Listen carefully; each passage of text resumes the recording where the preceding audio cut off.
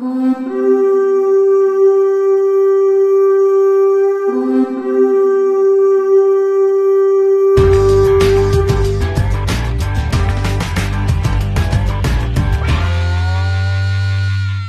to the Vikings Horn, the first official podcast of the Nottingham Vikings Ball Hockey Club. I'm your host for today, Vikings captain and defenceman Pete Allen. I have with me defenceman Mike Lee. Hello. Hi, Mike. Forward Tyrone Anderson. Hello, all. Standing netminder and Sheffield Steelers spy Joel Lindley. Good afternoon. And coming at you with a fan's perspective, we've got Andrew Crooks. Hiya. So how are we all finding lockdown, guys? Are we keeping busy, keeping fit? It's amazing. Marvellous. Struggling? Yeah. Yeah, fairly difficult, I think, to keep motivated. Staying in the house, for best part of over 18 hours worth of managed sleep. It gets a bit tedious after a while, but got to keep things in perspective. There's a lot of things going on at the moment, and definitely for the right reasons. So we just need to stick it together, and hopefully we beat this virus, and that's the main thing, I think, from this all. Would you not all agree? Yeah, 100%. Yeah. Pete, you introduced us as a Viking Horn. I think it'd be good to mention Katie Louise Matthews, who won the competition to name our podcast. And I know if Katie wants to, she's going to be welcome as a guest in the future to one of our Hopeful Round the Table podcasts. But yeah, it'd be just good to shout out to Katie really for a good idea, a great idea for the name that we've used. Yeah, 100%. So yeah, congratulations, Katie. We said when we brought the competition out and we put it out there, we got a lot of people getting in touch with potential names for the podcast, and as a group we picked Katie's choice out as the Vikings Horn, and like I say, one of the prizes is to come and join us for one of our future podcasts. It would have been for this one, but the situation we're in doesn't allow that. But like we say, you're very much welcome to come down and spend an evening or day with us when we're performing one of the other podcasts in the future. So we'll look forward to having you down with us. But yeah, moving on, a bit of sad news coming out of the world of sport. It's been a sad couple of days, really, last 24 hours. I want to say from all at Nottingham Vikings, rest in peace to Colby Cave of the Edmonton Oilers. He passed away yesterday after suffering a bleeding on the brain. He was only 25 years old, a young talent lost. All our thoughts and best wishes and prayers go out to his family, friends, and everyone at the Edmonton Oilers Ice Hockey Club. Also today we have lost motor racing legend Sir Sterling Moss, aged 90 after suffering a long illness. One of the greatest to ever get in a car, winning 212 races in all aspects of motor racing that he took part in. And also, most recently, this afternoon, it's been announced that Peter Bonetti, Chelsea Football Club legend, has also died after suffering from a long illness at age 78. He's been described as one of the greatest ever footballers to play for Chelsea, and he was part of the 1966 England World Cup winning squad. So once again, all our thoughts and wishes at the Nottingham Vikings Ball Hockey Club goes out to their families, friends, and all associated with those clubs. Yeah, really. Moving on, guys. We want to explain briefly what we're here for. We're going to be bringing you information regarding our games, training, but we're also going to delve outside of the Vikings itself. We're going to talk about ball hockey in general. Hopefully we're going to get reports from games that are going on around the league, any rule changes and how the structure of the league happens. And also we're going to go outside of hockey in general. We're going to talk sports and things happening in life generally, really. So we look forward to bringing that to you as much as we can. So we'll start off with ball hockey. Before we go into our last game, a bit of a report and chat about that. It was a few weeks ago now, but we feel it's important to bring it to you. Let's describe what ball hockey is to anyone who might be listening who hasn't played ball hockey before. I'll start off by saying, if anyone ever comes to me and asks me what ball hockey is, I will always say to them, well, picture ice hockey, take away the ice, take away your skates, you swap the puck for a ball, you take away a large percentage of the physicality, and you've got ball hockey. But I know you guys can probably extend on that a little bit more. So, Mike, I'll start with you. Yeah, I mean, one of the things I'd say is you don't need to spend a lot of money on buying a load of full hockey gear. I mean, basically, we'll talk about the training sessions in a bit, but if you just turn up with, well, just shorts and trainers on and t-shirt, we'll supply kit like a stick and gloves if you give us a bit of advance notice. And really, for just the training sessions, it's as little as that. And I think you've covered everything else. Certainly, there's no player checking, and we're playing with an orange ball instead of a puck on a non-ice surface, which is typically a sports hall. I think generally we end up playing in. So yeah, if anyone wants to add anything else. Joel, sorry, Andrew, just 1 second. Joel, I just want to ask you, because you're relatively new to the game. You've only come down to a few training sessions. What was it that drawn you to ball hockey, and what did you like? What made you come back? I've been a massive fan of ice hockey since I was a small child, and I've obviously been, as you said at the beginning, a massive Steelers fan. Sorry to all the Panthers fans listening, but you know, and I've just loved hockey. I recently moved to Nottingham to live with my partner, and back when I lived in Sheffield, I did play recreational ice hockey. Just because I wanted to get into it, I just love the sport, you know. So I did play a bit then, and then when I moved to Nottingham, I sort of like put it on the back burner for a bit. I just didn't have time for it really, and then recently an opportunity opened up. There was a training course at the Nottingham Arena where I met Mike, and I signed up to this course and met Mike, and he mentioned to me about the Vikings, and I just turned up. And here I am. Andrew, you're going to say something, Andrew.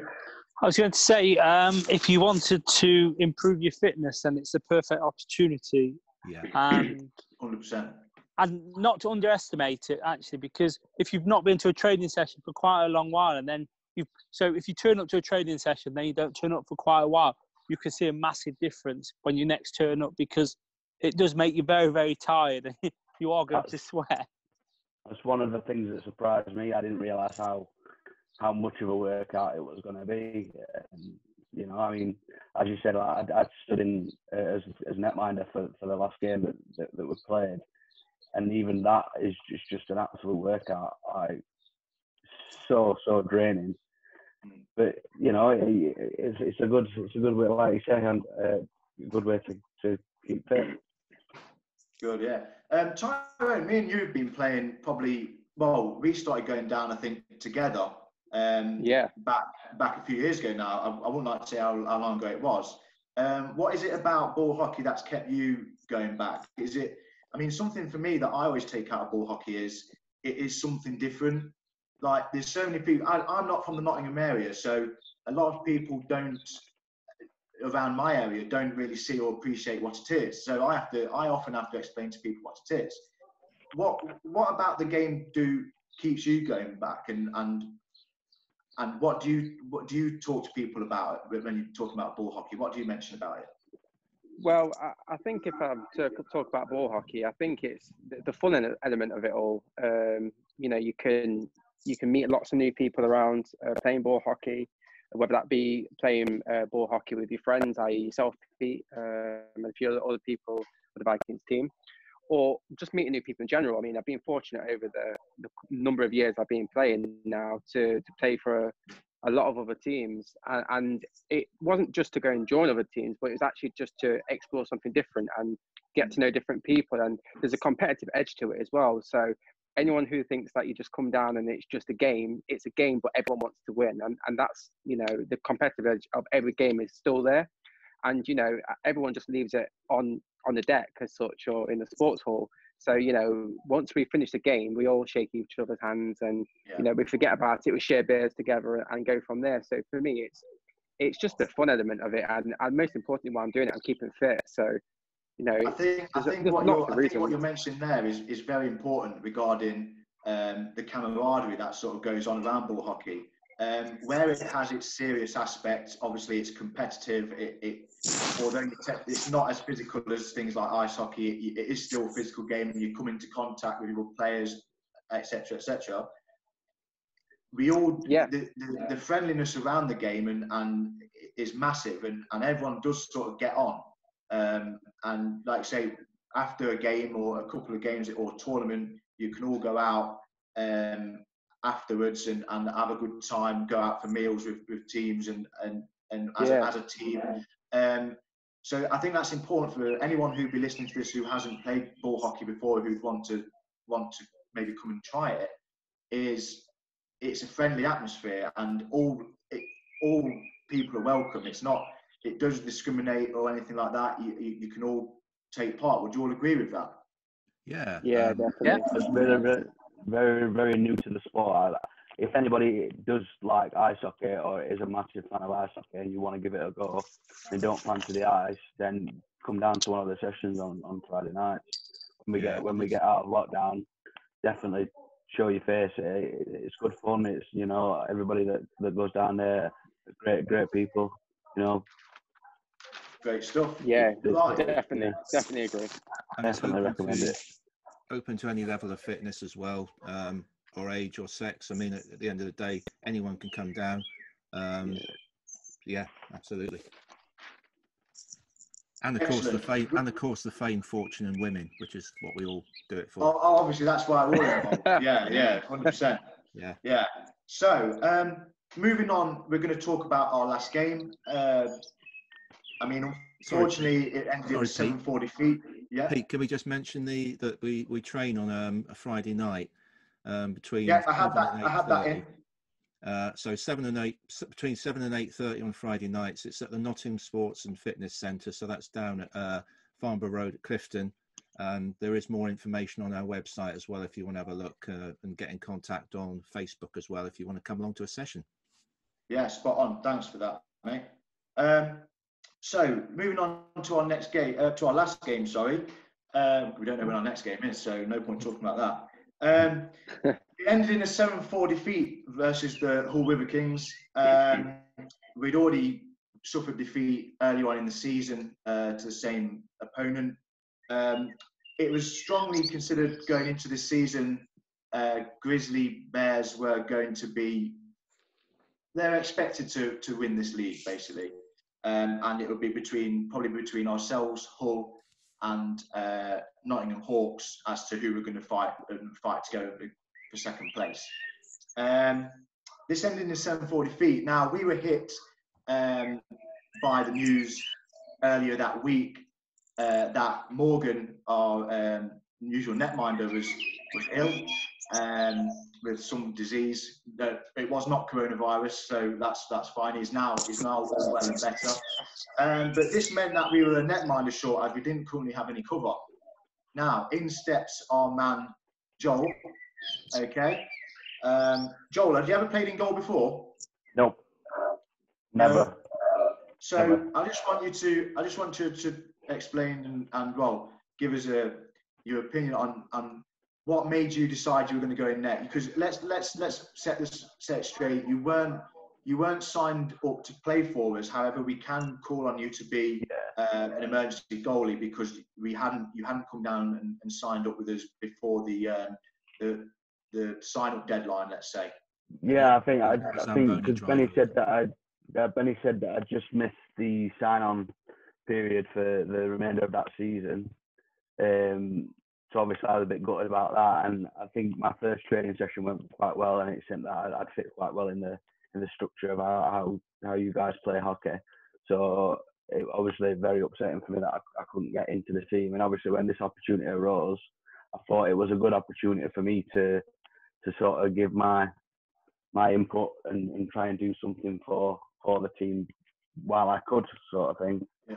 And obviously it gave me a chance to get the kit on and sort of play for the Vikings. I mean, I'd never played in goal before. I mean, Jamie brought the kit on the Friday. The game was on the Sunday. Jamie brought the kit on a Friday, and even putting the kit on was a struggle, man. Like, I've been I there. was sweating. I was sweating before I'd even got the kit on. Like, it's such a difficult job. And if you look at a netminder, and you just think, oh, he's just stood there, and it's not the case at all. It's such a draining position. Like, hats off to Morgan, who does it every week. Well, to be honest, mate, I mean, it was an outstanding performance. It was big of you to step in and do it in the first place. I think I did all right. You did an absolutely fantastic job. I mean, I think anyone who hadn't seen you play before in goal, or didn't know you, wouldn't have been able to come away from that game saying that you'd never played in goal before. I think you put on a fantastic performance, and it was noted by fans of both our team and members from the opposition, and their fans also commenting on the day. Yeah. And you quite rightly got our player of the game come the end of the day. And once again, well done for that. It was a massive respect to you, and it helped the team big time.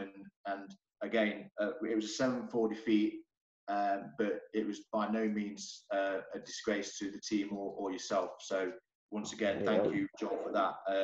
And can I just clarify that I thought Joel was going to buy everyone McDonald's if he had a shutout on the day as well? KFC. I stand KFC, yeah. I mean, we still went to KFC, but I mean, I didn't see anyone getting their wallet out. But you know what? We thought in the circumstances, you should have all bought me KFC. Money, yeah, we should have probably all bought him one. Let's be honest. I just want to touch on. I just want to touch on the game itself. Tyrone, you were playing alongside as a forward. Andrew, you were there as our ever-present supporter. The game started off really well for us. We actually took the lead.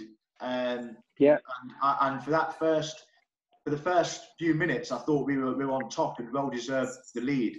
I thought the news that we were not having our usual netminder in between the sticks had got out and was known by the opposition earlier that week, which is fine. I think members of our staff had told them, so that's fine.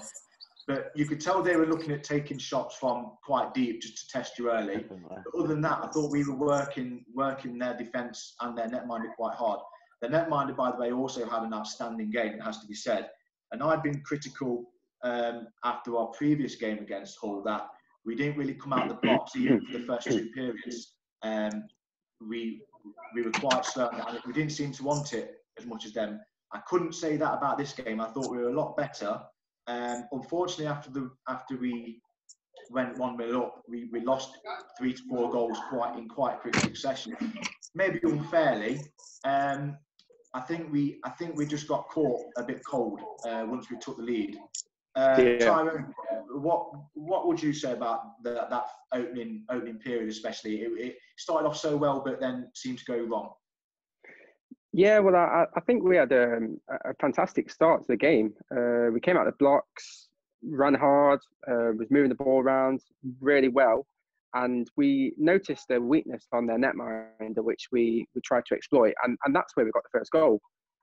Obviously, for the purpose they might be listening, I won't say what that is for future games, but that's what we found. I think, like you're saying, Pete, is they knew that we didn't have our normal netminder in, and Joel did a fantastic job to step up to the plate and go in there. Commendable thing for him to do. And I think they thought they was just going to shoot from wherever they needed to and not actually take the game seriously at one point. And I think we then started to try and counteract that a little bit, and we should just continue playing our own game. And that's when I think we started conceding from there, because then we wasn't playing our game. I think that was what I put from the first period. I definitely thought the goal we scored early was a wake-up call for the opposition. I thought they woke up after that, and they realised. Hey, let's be honest. If you're 2 days before a game, you hear they haven't got a netminder. They're going to have someone in net who's never played in net before. As a club, as a team going into that game, you're going to have one or two, maybe more than not, thinking, well, all we need to do is shoot and we'll score. Or score one or two. I'm not saying that was necessarily the case with them, but I just felt like that first goal we scored woke them up a little bit. And then I did notice they then started running in close to the goal and getting shots off closer and making more hockey plays, let's say, to create the goals. Would Andrew, from a fan's perspective watching, would you agree with that? Yeah, I think they did. They underestimated Vikings at the beginning, but I think that first goal, they started trying to play, and they were shooting from the halfway line, the red line, and then backing it up. They were chasing the ball in. So it wasn't so much the build-up play; it was them long shots, chasing the ball, trying to turn the defence over. And I think when you have got a new keeper in who you don't really know how they deal with the ball being hit at them or where they're going to rebound it to, you're already on the back foot because you're trying to guess what the keeper's going to do. And also with them putting the ball behind you, you're having to think or looking over your shoulder where the forward is. And I think that was one of the problems that Vikings had, was that when the ball was going behind, both D-men sometimes were running after the same ball. So then your outlook, your first pass out isn't on straight away. So you're having to look for that pass. And I think Vikings did very well, but I think that was one of the problems, is that when you've got a new netminder in, then, like I said, you don't know where they're going to put the ball out to. And kind of, I think communication was key, and there was some good communication, but I think, like I said, with having a new netminder in, it didn't kind of give you that to take the game to them almost. I think in all honesty, that we went into that game not expecting a lot because I'm a new keeper. We sort of went into that game expecting anything other than a loss was a bonus sort of thing. So I think that ideology sort of flowed through, and not anyone's fault in particular. I just think it's sort of with them not, like you said, not taking the game seriously, like shooting from quite far out, and it stopped us playing our game. And I think we were panicked about that. And, I think. Sorry, I was just going to say equally at the same time though. I think as forwards, I myself and my other forward colleagues, I hope won't mind me saying this, but I think we had to be a bit critical of ourselves there, because with you being a new netminder, Joel, which did, again, a fantastic job, I think it was up to us to make sure that we wasn't stopping them long shots getting in. And I think it starts from there, really. Every game we would make sure we closed down them long shots. And if that was going to be their gameplay, then that we needed as forwards to make sure that our shifts were shorter to stop them from going in. And I think at that point of time, Coach Benny told us, don't get them shots in, and we allowed a couple in early doors, and that set the stores from there. And we as forwards needed to look at ourselves, and rightly so at the end of that period, we was told to make sure that we're closing down and we're working as a team to make sure that we're stopping them shots from going in, because that's the job of any forward, to stop shots coming in. Would you not all agree? Yeah, 100%. And I think when in that period of play where we went from 1-0 up to, I think, 4-1 down, from a defensive point of view now, what I'm talking about is we did make some sloppy plays, and myself, I was probably guilty of that more than anyone for that passage of play. We found ourselves playing sloppy balls across our own net, and there just seemed to be, for 5 to 10 minutes there in the game, there just seemed to be a bit of panic when we had the ball on our sticks. And instead of playing hockey, we sort of, I don't know, there was a feeling of panic there, and that sort of reverberated around the team. And instead of playing our hockey, we were making sloppy mistakes, and I think that cost us there. I just want to move on into a bit further down into the game now, because we went 4-1 down, and then we started to come back into it. Now, there was an important part of the game which I personally didn't realise had transpired, to be honest, where I think I've got hold of the ball in my own half. I've took it past a couple of players, and then off balance I've shot, and the ball, all I've heard is a ping on a bar, okay, and I'm blocked. My vision's blocked by 2D men. I didn't see it. I think my head was down after I'd shot as well, keeping my balance. Andrew, it was you who came to me or shouted down to me when there was a stoppage in play, saying that actually went in the net. And afterwards, there was also a couple of other people that are watching who had also mentioned that the shot had gone in. I couldn't say whether it had or not because I didn't see it. But how sure were you that? And bear in mind, I think this came at a point where we either got it back to 4-2 or 4-3. Well, obviously, it definitely went in. But when it was on, obviously the refs are trying to run up, so you can't blame the refs. And it went just inside the post, so it wasn't an obvious hit the back bar and come back out. It was just inside the post and came and kind of bounced back onto his pad and back out. So it was easy to miss. But obviously in Sheffield, when you're up in on the almost concourse level thing, then you could see it from there. But refs didn't give it, kind of. Yeah, 100%. And I thought it was important because I'd been told this, and I went over to the refs again during the stoppage in play, and I did mention, goes, look, I'm being told that actually went in.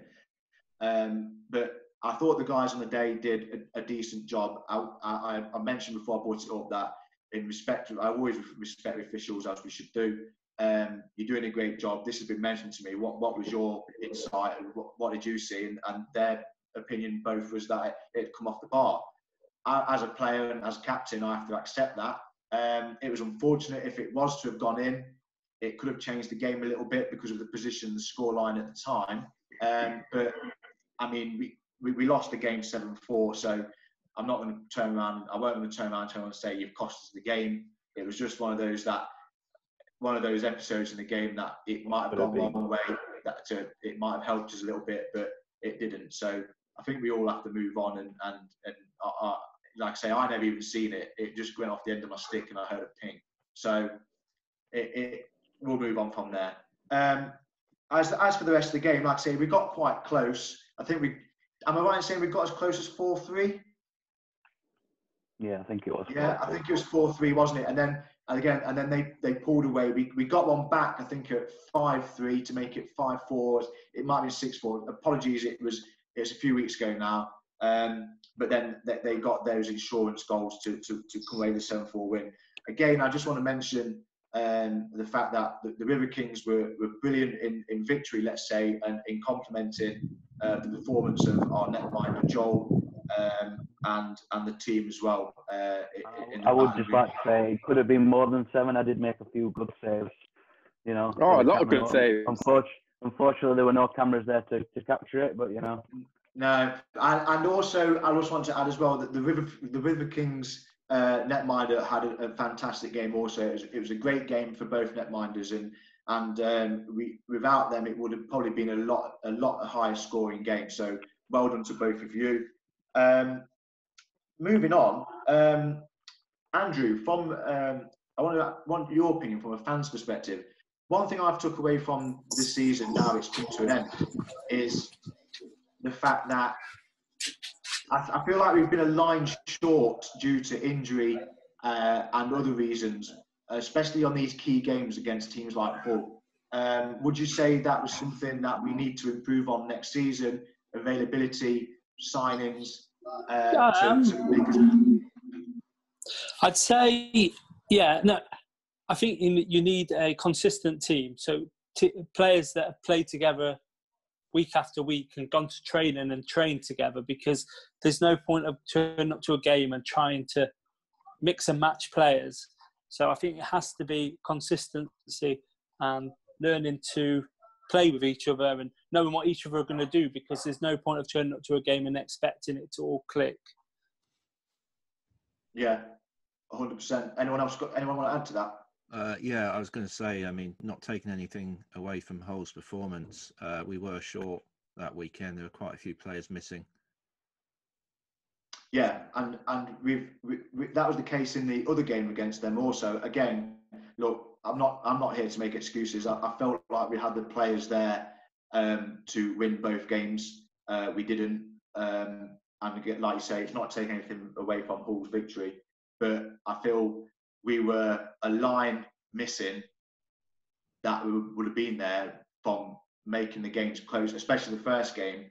I thought fitness-wise and line-wise, we would have at least won one of those games. Tyrone, Joel, would you agree or disagree with that? I say I'm quite new to the team anyway, so I'll let Tyrone answer that one. When he takes himself off mute. Yeah, when he takes himself off mute. Oh, sorry, yeah. No, I think we just need to. We had the people there. Like you say, we're just a slight bit short. We had the fitness there, and the thing is with their team, they're very big and strong, and you know, and we've got the running, we've got the legs, and we could have had it. I just think, yeah, I think back to Andrew's point. I think, you know, and again, I look at myself in this one. I think we need to maybe train a lot more together, understand each other's plays, and it'll come together.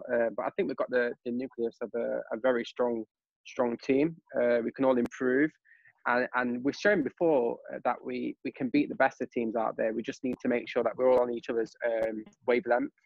We're all running as a team, and we're just having them short shifts and you know, just playing hard. Really do that, and we can beat anyone. 100%. And in terms of getting new players in, Mike, you someone who's been quite instrumental in trying to get players into the club, as you did with Joel here. How's the recruitment going? Well, getting a netminder for the last game on a bad start. That was fantastic. Yeah, spot on. Yeah, I mean, we've had a few guys come along, and we've got a new Austrian import, Walter, joined us last season. That wasn't my doing. I think he joined of his own volition. But yeah, I think what you're talking about, getting a bigger core of players. What we've had this season, we've had the same guys turning up for training week in, week out, but it's been the same few guys. And I think the key will be, when hopefully the season starts again, is we get a bigger core of regular attendees at that training session and get a bit of chemistry going between those guys. And it's going to make a difference when we step out into the court. We're going to play more as a team. Definitely. You look at the best sides in ball hockey, and you can just tell that they've played with each other for years on matches, but I think more importantly they've trained with each other like regularly, and you can tell by the way that they play. And back when I've played in teams that I've trained regularly as a whole, as lines, you know, we've been successful. So that's something that we need to definitely get a grip on with the Vikings, and I think that's possible. We just need to sort that out a bit in the team. You just mentioned there about Walter, Mike. I just want to mention quickly. There's also tournaments that take place throughout the country throughout the whole year, and the teams take part in these tournaments from all around the country, from Scotland, Wales, whoever applies to take part. And you yourself and Walter, Mike, took part in the Fantastic Fours in Gateshead quite recently. We did at the start of the year. Just give us a bit of an insight on that. I know it's a very well-run tournament and very enjoyable to play in, as I've done it twice myself. But just describe your experience there for us. Well, basically, me and Walt, we went along as much as anything to get a bit more experience, because we acknowledge we're both fairly new to ball hockey. I mean, you know, been playing for probably less than a year now. So we thought it was a good opportunity, whilst there weren't other games on, to go and get a bit of playing experience, and really appreciative to Glasgow Phoenix for giving us the opportunity to join them and represent them for the weekend. So it was myself and Walt as the only Vikings like travelling up, but obviously there's a few Vikings sort of playing in the Glasgow team. So what do I think? I'd say it was a great experience. The hardest bit for me was the big breaks between games, because old men like me and Walt, we're both in our 40s, we're really stiffening up, you know, when there's like an hour or two break, and it was that was quite difficult when you had several games in the day. It was also an eye-opener to see the standard. I mean, I watched a couple of London Jets games, and they're made up predominantly from Canadians, Americans, and some Slovaks as well, I think. And indeed, I think some of these guys have even been selected to play in the Worlds. And wow, I mean, the quality, it was just unbelievable. It's unbelievable, isn't it? They're great to watch. Accuracy of passing, I'd say. And there was just a constant barrage of well-aimed, hard shots on goal. I mean, geez, I wouldn't want to be Joel if I was netminder in that game. But and also the fitness of the guys. You know, it was just another step up. But it was a really good day, and me and Walt managed to pick up points as well for Glasgow, which we were absolutely chuffed. And Glasgow Phoenix qualified for the middle group on the second day. And really wanted to thank Matt and the Glasgow guys for giving us the opportunity to go and play with them. The only thing we didn't do, which we might do more of next time, is go out and enjoy some of the evening session as well.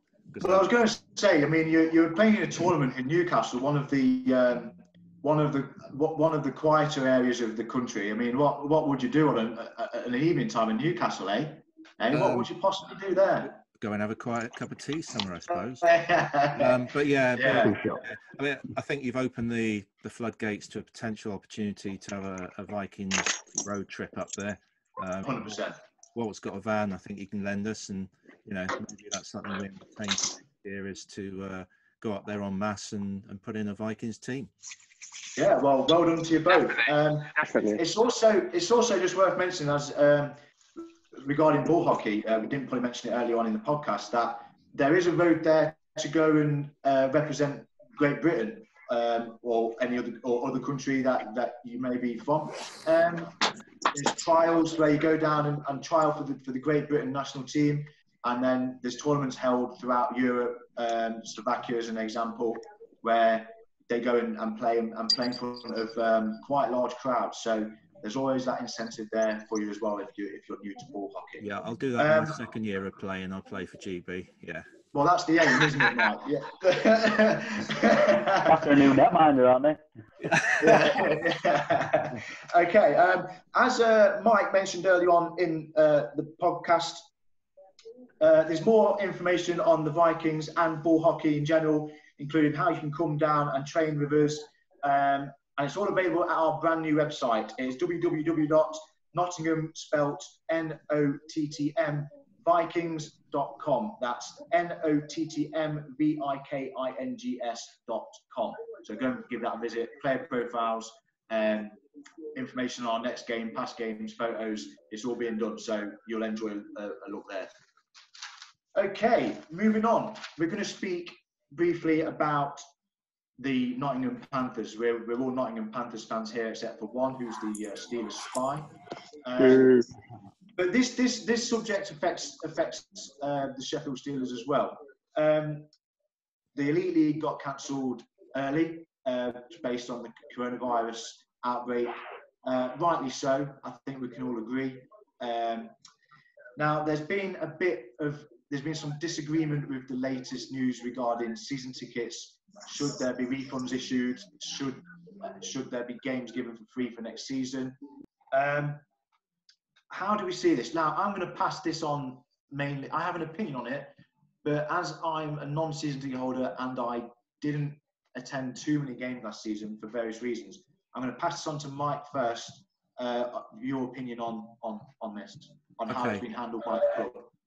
Well, I got two sort of views on this, or two viewpoints that I can understand. I mean, I'm a season ticket holder, and for me, I'm going to be kind of happy with any hockey going back, hopefully later this year. So it's not ideal, and I guess the club have done what they can do, and not to sort of take money out of the club. They've made the sort of alternative offer of some pre-season games. It's not perfect, but personally, I'm okay with that. I accept that the standard of hockey probably won't be fantastic because we're not going to have a full roster probably, and the team maybe isn't going to be gelling, or none of the teams will be. But I'm sort of up for watching that, and the also the Magic 5 tournament as well. So I'm just really keen to get sort of back to some hockey. But I can fully understand that if you've got like a family for all season ticket holders, maybe because of coronavirus, you've been impacted with your job. I could understand that you'd want the option of a refund because, that money might be really, really valuable to you at the moment. So I can kind of see two schools of thought, but my final comment on that is, as a club, I want to see us bring back some of the really cracking players that we've had last season. And I think any of the other stuff that's going on could impact that, then that would be really disappointing because, I don't want us affecting the longevity of the club and the team that we're the core that we're forming with our new coach and director of hockey.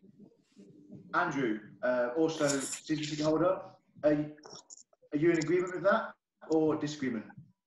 I agree with the season so you get pre-season games for it, but playoffs is totally different to a Magic 5 competition, because I just think one of the reasons you go to the playoffs is because the team's battled all year to get there, and I just don't think it's right to kind of replace it with a pre-season tournament where players haven't really gelled, or you may not even have a full team out. So to be paying that amount of money to go and watch that kind of hockey, I just don't think it's really value for money to be paying that amount for a pre-season tournament.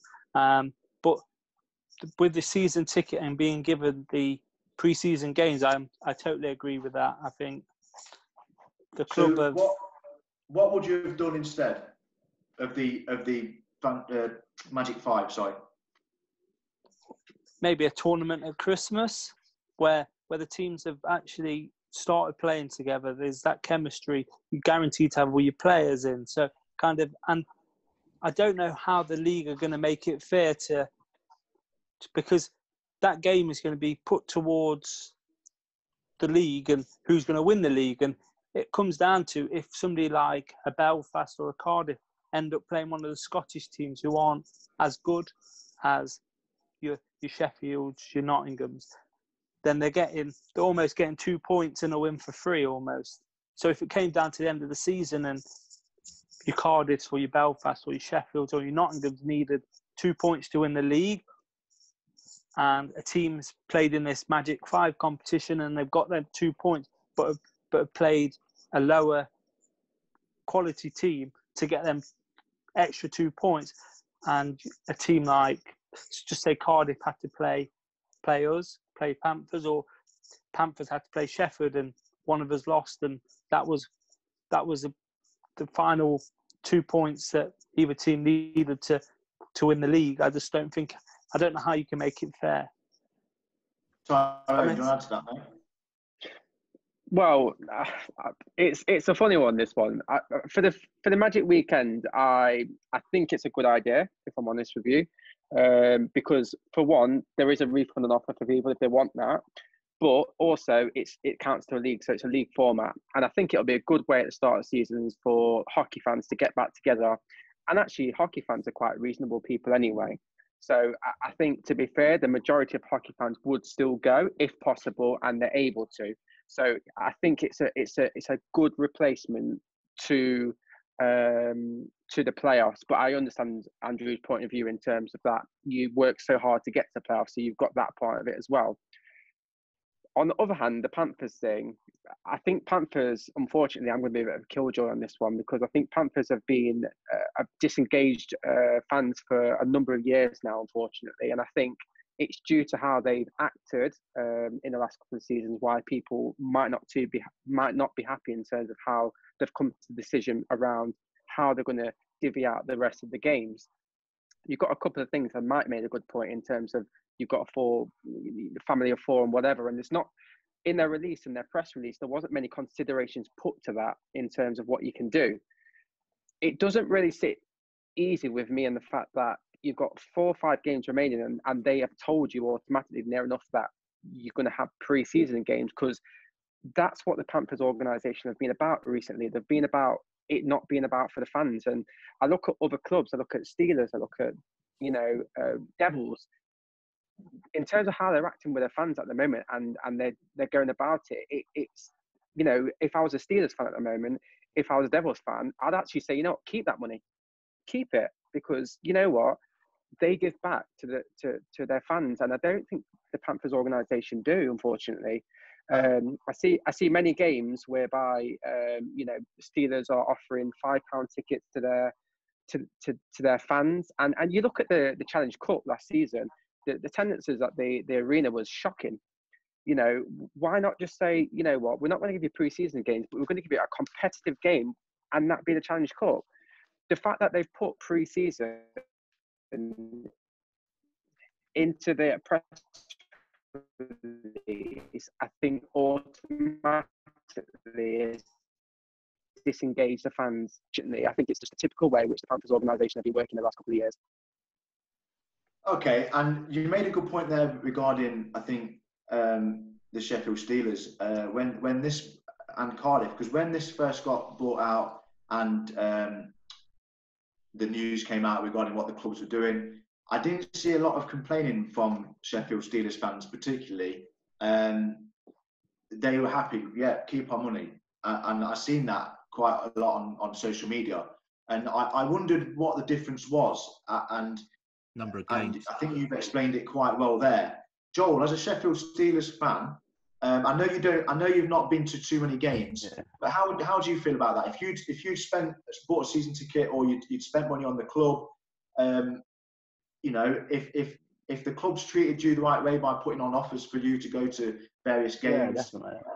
Are you then happy for your team to season ticket holder when I was younger, and the supporters club for the Steelers is a really, really good. There's a good vibe about it. Everybody's, it's very, very, it's very involving. Everybody. I mean, we used to go to, they used to have signing sessions at I think it was Brannigan's or something in Sheffield. We used to have big signing sessions where you could go and meet the players and stuff like that. It's really, really there's a very togetherness about it all, which it was really good. I mean, I've not heard much about the season ticket side of it from the Steelers, but what I did see yesterday, I don't know if the Panthers are doing the same, but anybody that bought tickets to the playoffs, they're offering refunds, and if you don't want a refund, the tickets are valid for the Magic 5 tournament. So I don't know, I mean, I'll be honest. I'm going to be honest. I've not read much about the Magic 5 tournament. That's fine. I've only seen snippets of it about on the Steelers pages and what have you. But just on the face of it, I think if you want a refund, you can get your money back. If not, your tickets are still valid to some sort of event. And I think that's for the playoffs, right? Yeah. Yeah, Magic 5. So this is. I'm going to come at it from. And again, I will stress, I have not got a season ticket for the Nottingham Panthers. I attended a handful of games last season, and I've been following it from afar, basically. So, and I also want to stress the importance of people spending their hard-earned money to go and watch their favourite club play. People will spend money on season tickets, which they might not. It might not be financially doable for them, but they'll still do it because they love their club. And then the points that all you guys have made pretty much have come back with me and said, we're feeling like we're not being treated that well from the club. And I get the impression that that's quite a large fan base, a large part of the fan base feel that way. So, but my opinion is based on the fact that I'm going to try and come at it from the club a little bit. Nottingham Panthers, Sheffield Steelers, however way you want to put it, whether you like it or not, is a business. Okay, and for them to turn around and say, for the games that you've missed out on for the last 5 games or 4 or 5 games, I think Panthers had Manchester, Cardiff, Coventry, and Guildford to play. For for them to turn around and say, right, we'll give you, the season ticket holders, your money back for those games, we'll work it out a fee. The money has gone into the club that was paid for those season tickets, right? And a lot of that money, I feel, will then be used throughout that season, and it will also go into the season after. Now, no one currently knows what's going to happen with the following season, whether it will start on time. There's probably even a little question mark on. I don't think. I mean, I'm sure it will happen. I'd like to think it will happen, but you might not necessarily fit a whole season in if you want things to go on to a certain date. If I'm thinking of it from a business point of view, and again, I'm not even sure I like using the word myself, but from a business point of view, for me to give them fans that money back, are you then taking away the possibility of signing players, key players back, like let's say Sam Hare, for example? You're going to be giving away, let's be honest, Nottingham Panthers aren't the Toronto Maple Leafs, okay?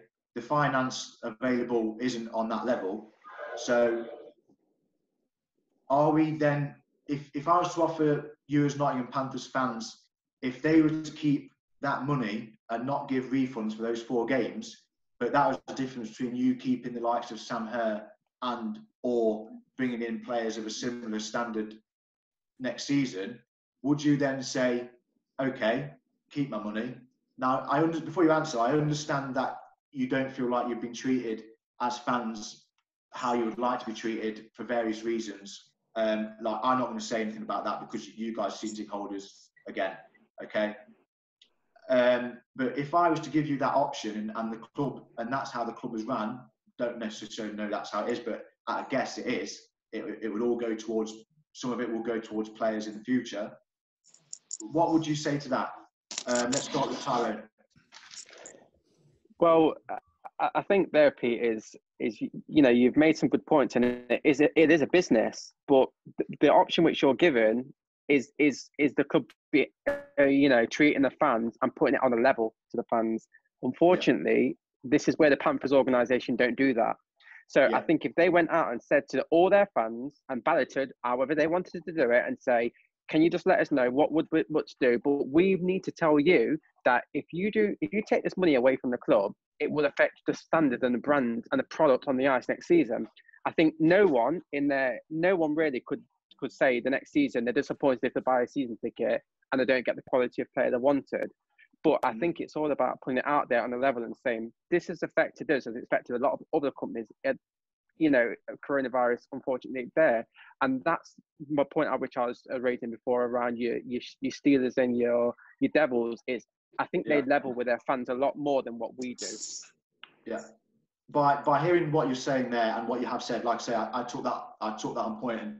And when we brought Joel in, obviously with the information on the Sheffield Steelers, what we're saying is that they've led by example in a way of how you as Panthers fans would rather have been treated, putting offers on for more offers for tickets for games, more incentives for fans. Is that along the right lines? Is that what we're saying? I think the other problem is, though, I think it was a bit naive of Panthers to say, and obviously we didn't know that coronavirus was going to affect it, but to offer a game at the end of a season as one of your games, I don't understand why Panthers couldn't have said your extra game is this Challenge Cup game. But no, they decided we're going to give you the first or one of the legs of the playoffs. It's a very obviously you'd hope that Panthers would make it to the playoffs or the quarterfinals of the playoffs at least. But to say to fans, we're not going to give you a Challenge Cup game, would rather you have a playoff game if we get there. Obviously, Panthers should make the top 8 of any elite league season, but you're putting yourself on the line there from doing that, and that's where your extra game come from. But also, like Tyrone said, sometimes we just feel like cash cows, Panthers users and milkers to make as much money as possible. They don't very often do cheaper tickets. There's not really that much discount for having a season ticket. So the plus side of having a season ticket at the moment isn't massive, and it's not amazing. It's not, you don't say, maybe you get 4 or 5 games for free, but that's what a club has to do to get fans in and have that bulk of cash to keep this, or know how much you can spend on a season. And it's the same in any sport, that you need that season ticket money to know how much you can spend that season, but you have to look after the fans to get them coming back through the door. And I think the problem is Panthers fans are their own worst enemy, because we do turn up week in, week out, and we put the money through the club, and kind of we've been saying it for years and years that we're not being treated the best. Not compared to Cardiff and New Sheffield, like Tyrone said, but. So what you say that, Andrew? Sorry, Pete. I was going to say, but you say that, Andrew, about the people turn up. But if we look at last season and we look at the Challenge Cup, I've never seen attendances as low. Panthers would have been losing money for them Challenge Cup games. So I think, to be fair, this is just not a nail in the coffin of the club, because I would hate to say that. But I think this is another thing where your people who have been going for the last 15, 20 years again, if you see 50 of them reduced, for me, that's big. That's massive, because they were your lifeline of your club. Yeah. So it's okay us turning up, but the people who have been there all the time, and these people who've been there, they've had enough. And Panthers, again, for their own, and the person who does the press releases for Panthers, I don't know who that is, but they need to look at themselves and think how they decide to put these out, because they're not done in constructive and the right ways. And I'll go back next season, regardless of what they do. But and this is my because point. I enjoy watching it. This was something that I was going to just bring up. I go, there's people talking about not renewing and things like that, and I don't know. I sometimes think that's a little bit quick off the mark, because everyone's missing hockey at the moment, and this is where I was going to come in about the Magic 5. I feel surely that we don't know when we're going to get to watch any hockey again. I think the vast majority who are dismissing this Magic 5 would be just welcoming of to go and watch any hockey of any sort of standard at the arena, and whether it's whatever game you go and see next is going to be a pre-season type hockey game, because no one's going to have any match practice. Just briefly back onto the whole season ticket fiasco. Would it not be easier for them to maybe turn around and say, look, an incentive of renewal? Because if you're renewing, you've had a season ticket last year where you're going to have missed 4 games. So the renewal price for the people from last season, could they not be given an incentive where they are not, let's say, 50 quid off their next season's season ticket price? The thing is, has that been put on? Do we think that's been put on the table as fans who have been offered their season tickets? Pete, what you said earlier is, the truest thing you said earlier, I think, about this situation is we don't know. I mean, what goes on behind closed doors with the Panthers as a business? We're obviously not party to any of those discussions. We don't know what numbers are involved, and we're kind of second guessing what's going on and what decisions are being made on what basis. I think they are aware of how they are perceived by the fan base. I mean, Gary Moran came out and gave that sort of interview, sort of, I don't know, was it middle of last year or something, prior to the season. So I think there is a kind of an understanding of how Panthers fans feel. So I don't think that to say that they don't realise the impact of their communications. I think they must have some appreciation of that. But I just feel that we don't know the full picture. We don't know what the finances are. We don't know what those discussions are behind closed doors. And whatever decisions they're making, they'll be making decisions based on good, solid business sense, because whatever you say about it, they're running it well as a business. I think you're 100% right.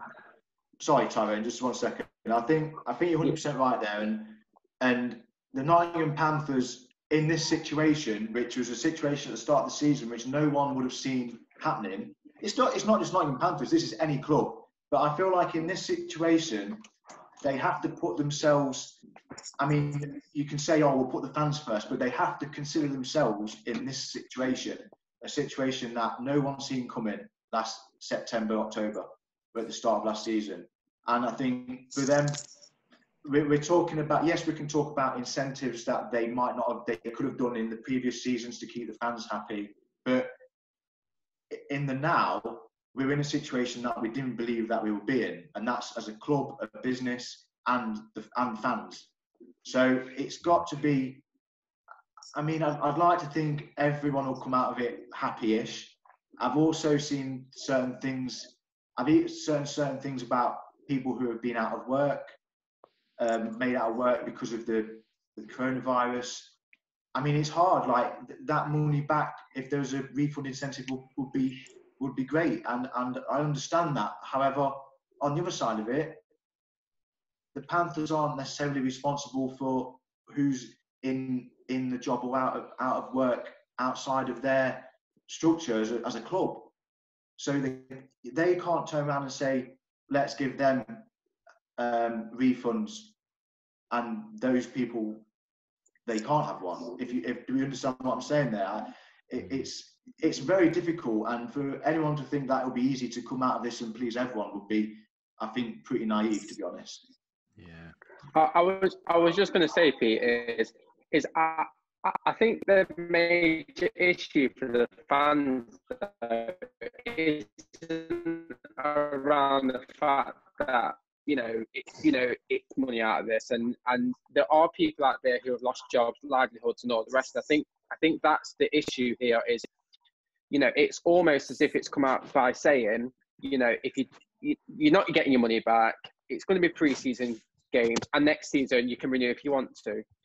But what the point I'm trying to make about looking after the fans is they should then think, well, actually, this has impacted them as a business, which totally they've got to also look after themselves, but they've got to think about them fans who's potentially lost their job. So for me, a better option would have been, guys, we're going to give you the pre-season games, we're going to do what it is, but actually next season, for the people who have renewed or are going to renew, rather than splitting it over 3 months, which they give it, we'll let you split your cost over 12 months.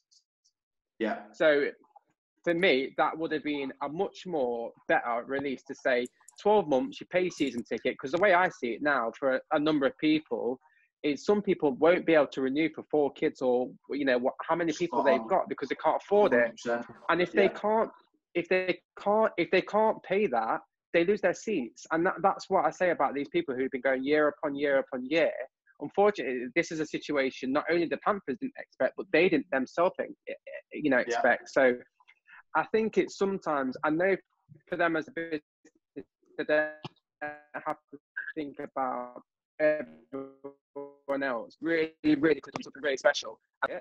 But it's going to allow them fans to pay over a number of months to counteract the loss they've had as well. I think that would be a really good idea. For me, is the most important part. I think that would be a really good idea, and if the club did bring in something like that, that would be spot on. I do want to move on. Joel, have you just got anything to add on to that? Sorry, you've not been a part. You don't have too much to say on this situation. As I say, you've not been to too many games. Have you got anything to add with that?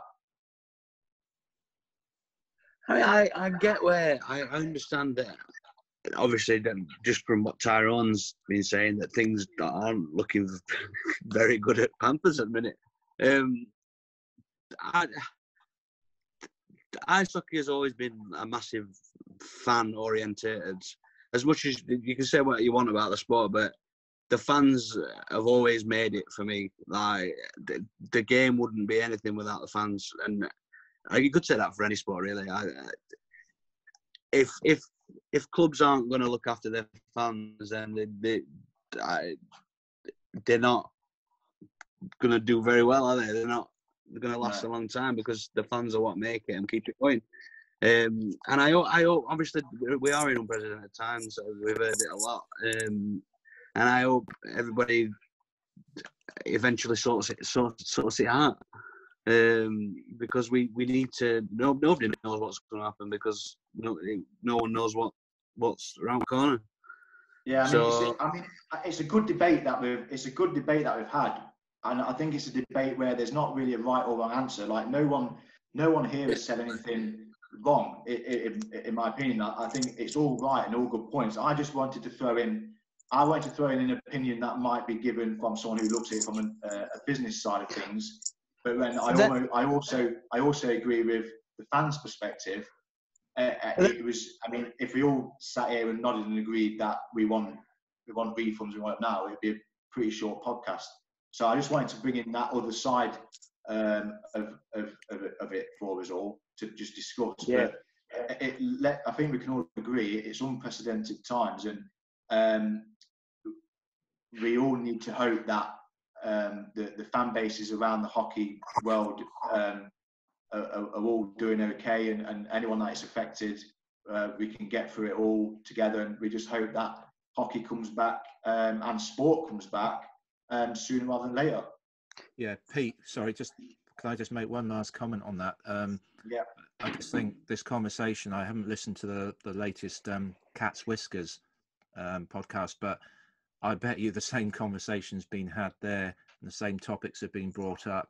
And actually a shout out to Cat's Whiskers, because I want to listen to a Panthers Elite League podcast with a lot of knowledge and expertise. Highly recommend listening to those guys and girls. But I just reckon this conversation's been replicated everywhere. Yeah, definitely. Yeah, definitely. I've seen the forums. I've seen everything. It's all been replicated. And again, I've read them through, and I don't think people are making wrong comments. I think everyone's entitled to that opinion because it's such a weird scenario that we're in. But as Mike just mentioned there, please do go and listen to the Cat's Whiskers podcast. I know we've spoken for a little while, but for more in-depth post-game, pre-game, Nottingham Panthers and Elite League information. They've also ran a show quite recently where someone we know quite well, Andy Haywood, giving his opinions on the best, his favourite Panthers players and Panthers moments over the years. So they're keeping things rolling with them. It's a fantastic listen, so please do go and give that a listen. You can get it on all your good podcast providers, Spotify, everyone. So yeah, do that for us, please. Quickly, this week we've seen Zach Fitzgerald leave the Braehead clan. Not seeing anything myself as to why this happened. What do we think, guys? Crazy move. If you're going to bring in a new coach, you've got to give him time to build a squad. You look at Corey Nielsen when he was first brought in. For the first couple of seasons, we didn't really click or anything, and then he signed that amazing team, and we won the league. And I don't think that Fitzgerald has been given a fair crack at the whip at Braehead. The team that he had, some of the players weren't actually players that he signed. He's took on players that have been given to him, and he's been expected to work with them. And also, at the beginning of the season, they were doing amazing. They were running away with the league. They were winning week in, week out, and then injury hit them, and then they start going further and further down the league. But I think if you're going to bring in, or if you're going to give him the job last year, then you've got to give him a couple of years to get his feet under the table. Yeah. Anyone else? We don't know the circumstances, do we, of why he's left? I mean, it was... No. Tyro? Well, I think that might be one of the major factors behind it. Is such a great start to the season. I mean, they came to to us, and they beat us twice, Saturday and Sunday, which I think took them top of the league. Since then, they just fell from grace, and I don't know whether that caused an issue. And like Mike says, you don't know what's happened. You really don't. No, I mean, something might have happened behind the scenes, which we don't know about. But from a team to go from being, and they played some really strong hockey that weekend as well, where they beat us back to back, to going all the way down to, well, I mean, the season got finished, but just something just didn't seem right towards the end. They had some really good players as well, but yeah, it's disappointing. Good player to leave the league.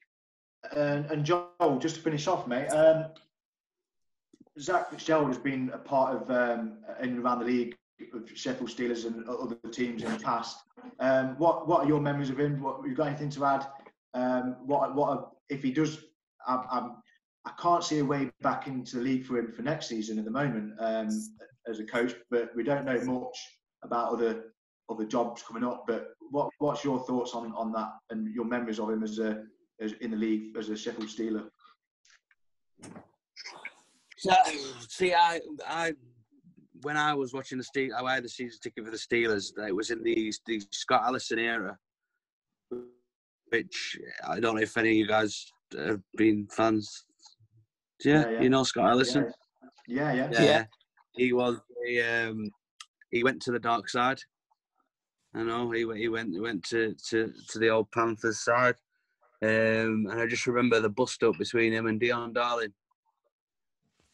Him and Dion Darling had a big showdown, and it was one of a very memorable. But I'll never forget my first ever ice hockey game.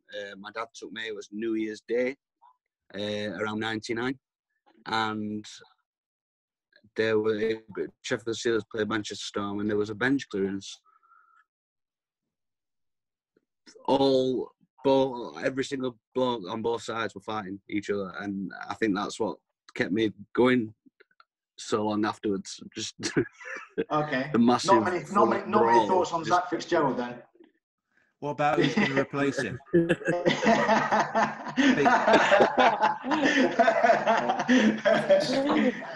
Paul Thompson's name's been thrown in the hat.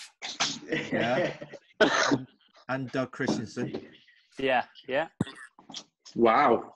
Two good names we'd love replacements. to have back in the Elite League.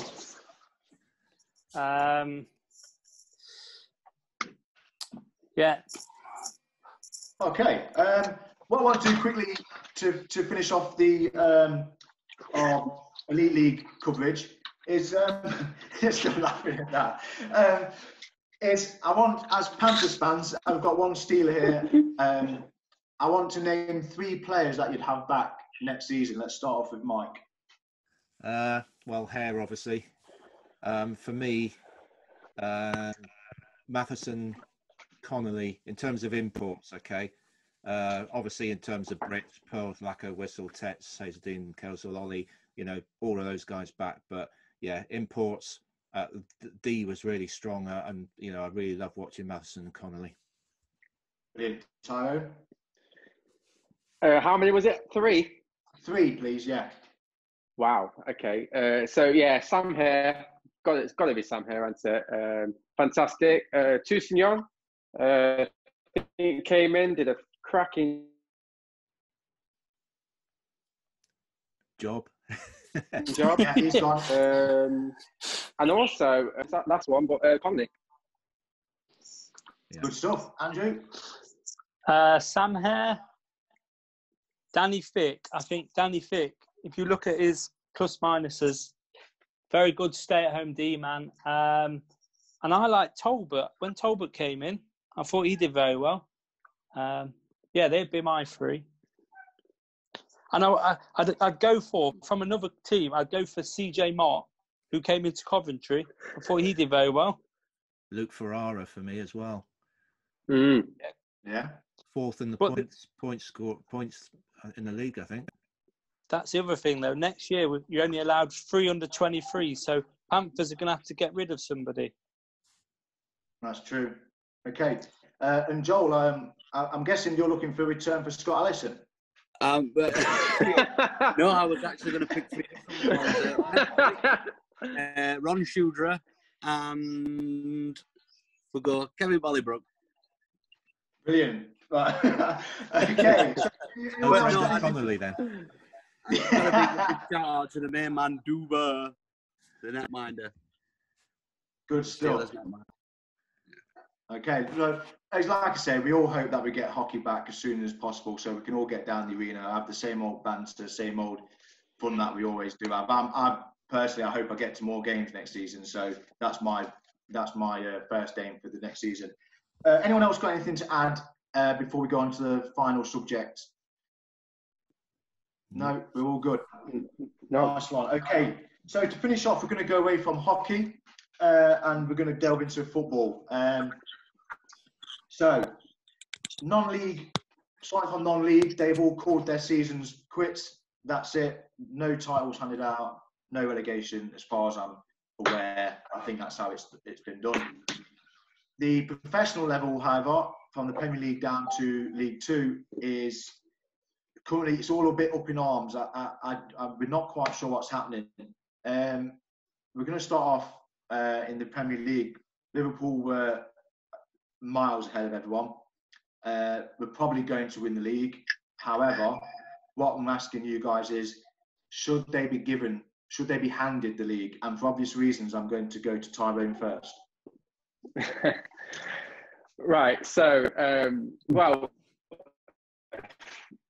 I think, to be fair, I think when we look at, we was talking about Panthers earlier about business and stuff like that. I think for the sake of the Premiership to be the Premiership of what we know, what we love, and what we enjoy right now.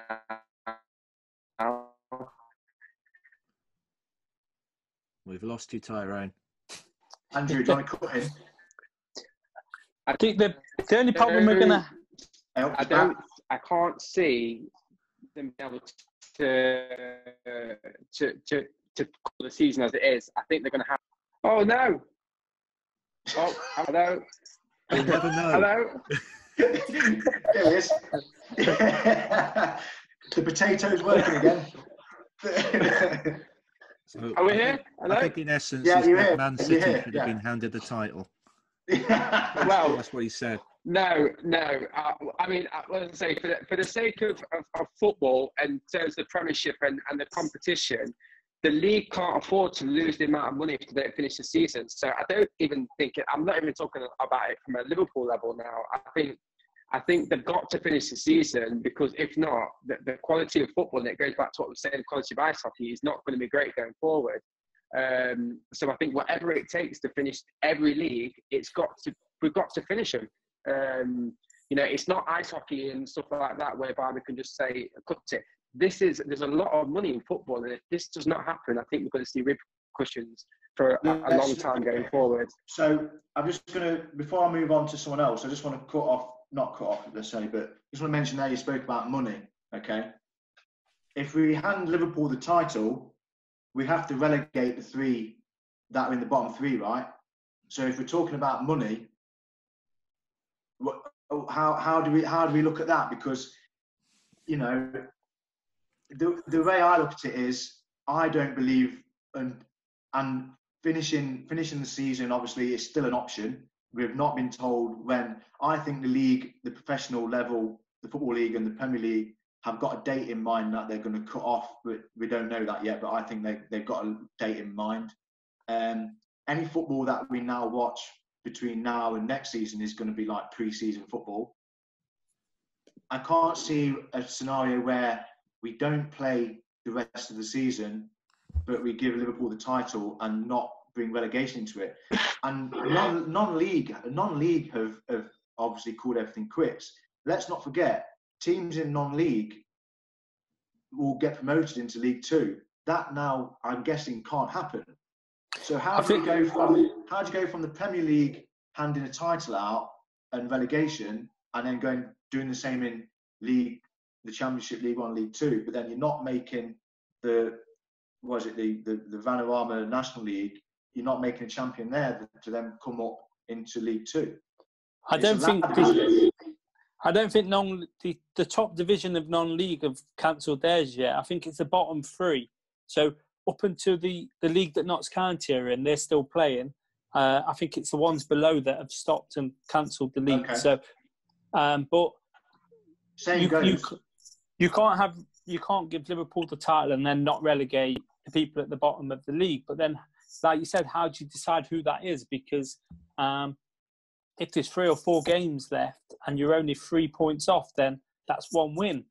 And the money, like Tyrone said, the money that's in football, to drop out of the Premiership, you're looking at £60 million. And if you decide that you're not going to relegate anybody, teams in the Championship who have spent a lot of money to get into the Premiership and then have been stopped from getting there because of what's happened and no relegation, then you're opening a massive can of worms for the courts to sort out. But it's obviously people have paid lots of money to deal with this stuff. So. Yeah, again, that magic word, money, comes into it, doesn't it? Joel? Yes, sir.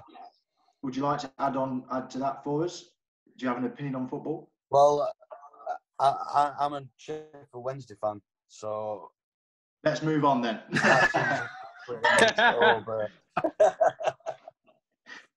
season was pretty much over anyway, so... But with regards to Liverpool winning the league, I think for second place. Sorry, I didn't quite catch what you said there. If you give them a trophy for second place, and that'll be fine. I mean, let's be honest. This is Liverpool. Liverpool haven't won the Premier League since it started, and this is something that the fans have been mocked about for many a year. I mean, if someone had turned around to them at the beginning of the season and said you'll be 20 odd points clear, but then about 5 games to go toward the end of the season, maybe a few more probably, there's going to be a virus take over the world and the Premier League can be cancelled. I mean, the way that their Premier League seasons have gone, they might have even believed you. Do you know what I mean? It just seems like if it's not going to happen this year, like how long will they be waiting? When will it happen? It's a crazy. I mean, thank God I'm not a Liverpool fan. Put it that way, I'd be doing my nut right now, to be honest. I mean, they've not. It's not like they've not won any trophies recently. They've done brilliantly in Europe, but come on, it's the Premier League, and I'd forever think I was cursed if they didn't win the league this year. I mean, it's not mathematically impossible for Manchester City to catch them up. No, it's not. So how? So I don't think it would be fair. I mean, it'll be unlikely. I can't see. Yeah. It will be unlikely that they won't lose all their City games. win every game. Yeah, if Manchester City win all their games and Liverpool don't win another game, Manchester City will win the league. Now, it's very highly unlikely that will happen, but it's not totally unlikely. It would still be wrong to give. It's not impossible, no. So, but I think on the basis the odds were greater for Leicester. On the basis that we're having to say that a season can't be cancelled, I think this is a game changer for the world of football, because obviously there's quite clearly too much money in football for not being able. I mean, we've cancelled the Elite League, and it's big, but it's not going to finish the Elite League. Finishing, from the sounds of it, the Premiership is going to cost them just short of £1 billion. So for me, it's got to be an eye opener to the world of football to say too much money is being handed out here, because it's just crazy. This is the other problem, though. Sorry, financial fair play comes into June. The end of June is when financial fair play comes into consideration, and clubs usually try and sell their players once the season's finished. But if we're going to extend the season, you can't then sell players. Also, contractually, they're contracted until the end of the season, which is usually May time. So it's got a massive knock-on effect to that as well. Yeah. Okay. Mike, got anything to add, mate? Only talking about the other end of the table, really, where Villa, Norwich, and Bournemouth. I mean, Bournemouth would feel pretty aggrieved. I think they're level on points with West Ham and Watford. So any decision like that is going to really, you just don't know without finishing in the league how that could turn out. So, and then that's the same all the way down the professional league, isn't it? So I think I might have discussed this when we were munching on a KFC following our Hull River Kings game to a couple of you. I actually came up with a bit of an idea. I mean, don't get me wrong, I don't think this is going to happen. I don't think it will. If it does, I might make a lot of money. But, okay, so the idea I bought, just based on the Premier League, okay, instead of having pre-season gets cancelled, okay, you give the teams a couple of weeks to get into training, okay, once it's lifted. Okay, so to determine what happens for next season, and this is both on a financial basis, sorting out who goes into Europe, who wins leagues, who gets relegated. you have a round robin tournament of I'm going to say round robin is probably the wrong word because I think it'll be played. I'd say play at neutral venues. Okay, it'll be between your top 6, your middle 8, and the bottom 6, which makes it 20 teams in the Premier League. Okay, the FA Cup final won't happen. Okay, Man City already won the League Cup, and they will finish in the Champions League spaces, which then brings an extra a Europa League space available. So your top 6, they all play each other once. Okay, the winner of that league of 6 is the champion of England. Okay, your next 5 are all sorted out in order. They finish the tournament goal difference or whatever to determine who comes in the other Champions League spaces and the Europa League places. Your middle 8 are playing for one thing. They're playing for the extra Europa League spot. Okay, so whoever finishes top of that will, in essence, be 7th in the league, in the Premier League. They'll get that extra Europa League spot that became available because Man City have won the League Cup. They're going to finish in Europe, and there will be no FA Cup final. Your bottom 6 is played out in a tournament, and basically the bottom three are relegated. Okay. Now I said at the start this might be you play each other once. If you can do it where you play each other twice, home and away, then great. If we're saying that it's not important to finish the league, as unfair it might be for Liverpool, they're so far ahead. But if you want to finish something as fairly as possible, this was my way of doing it, where these teams play each other and they're playing for position, then you can hand out all the accurate finances to those teams because you get money whichever position you finish in the Premier League. So you have mini tournaments, split the league up into 3, have mini tournaments, and you decide it some way like that. Because let's not forget, we were meant to have Euros this summer, and we're not having that. So let's say this lockdown gets finished end of May, early June.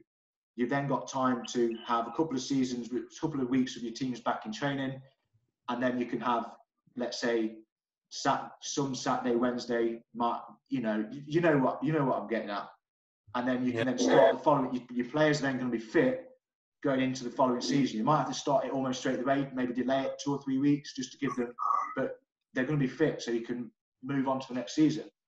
That's just because otherwise, all you can do is, if you finish it just like that, then you're just going to have to send teams into the Champions League, the same teams that are in it this season. But for me, the biggest thing is if you hand a title out, you've got to hand relegation out as well. So what's the best way of getting some more football in and deciding that? I mean, there was a lot of words and a lot of sentences in there. How do you email the FA? Get that in. I would, Pete. Get that down on paper and email the FA. Well, you never know. Well, I might just do that, But anyone who listens to this podcast, I'd like to know your thoughts on that because that's just something I've drummed up. I mean, it sounds complicated, but really, I don't think it is that complicated if you want to try and decide who wins the title and who goes down. Anyone got anything to add on football or anything in general? No, I just say we've been going about an hour and a half, so probably in interest of podcasting. Yeah, we're going to finish it now. Yeah, that's it. Yeah. Think about wrapping up. Pete, if I could give a final thank you to our sponsors for the Nottingham Vikings this year. Nottingham legend Shelley and Gavin at Nottingham's #1 hockey-friendly pub. Also Stapleford Q Club, premier spot for snooker and pool. Maxi Muscle sports nutrition specialists, and also Motorpoint. So some hassle-free car buying. So details on our website if you want to find out any more about our sponsors. But yeah, just a really, really big thank you to all of those guys for supporting us this season. Yeah, very important. We won't be playing without you guys with the help of all the sponsors that we have. So thank you to you again. Thanks for that, Mike. Well, that's it from our first podcast. Hopefully of many. we hope you all give it a listen and enjoy. We'll be looking for any constructive feedback, what went well, what you think we can improve on. We're here for you guys and to give off as much information as we can. It's gone a little longer than what we thought it would be. We've been involved in some deep conversations, which has been fantastic. It's all been really good. So I'd just like to say goodbye from me, and I hope to see you again soon. Next podcast to you in the coming weeks. Joel, you want to say goodbye? Thanks a lot, mate. Yeah, thanks. I'll say we will appreciate anybody's input. So if anybody wants us to mention anything next time, just let us know, and we'll try and get it on and discuss it. But yeah, thanks for listening, and goodbye from me. And Mike. Yeah, thanks a lot, and goodbye for now. Tyrone. Thanks a lot. Thank you. And Andrew. Yeah, thanks. Can you hear me? Yeah. We can. Yeah. Yeah, thanks, and yeah, it's been very, very, very good. Enjoyed it. Nice one. Thanks for joining us, Andrew, and we'll hopefully see you all very, very soon. Take care. Goodbye.